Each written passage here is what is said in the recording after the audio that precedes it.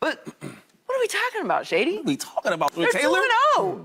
Why do you have to win with pizzazz? And also, it's okay to be getting better. It's okay to be working on things. As I said, we saw a lot of bad ball last weekend. I anticipate we'll see some more bad ball this weekend. I don't know if the rookies are going to come out swinging. I don't know if some of these new systems are going to be in place yet. We don't have all that information. But what I do know is the Eagles are 2-0. The reason I care, you said who cares. The reason I care, James, I can't. Because I don't really like to play the opponent game, but I don't also like to ignore the opponent game. Right. They just played Zach Wilson, who just found out he was a starter. Correct. 4 plays into the last game and was written off. Yep. It's not a great situation. And even as good as that, Josh Allen has something to do with that. I know that, but I'm just saying that's the Jets' defense, and they didn't make the Cowboys' offense look like that. But the game it's different. Like, that Jets defense was on the field all day. They couldn't be themselves.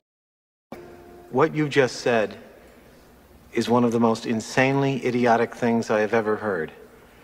At no point in your rambling, incoherent response were you even close to anything that could be considered a rational thought. Everyone in this room is now dumber for having listened to it. I award you no points, and may God have mercy on your soul.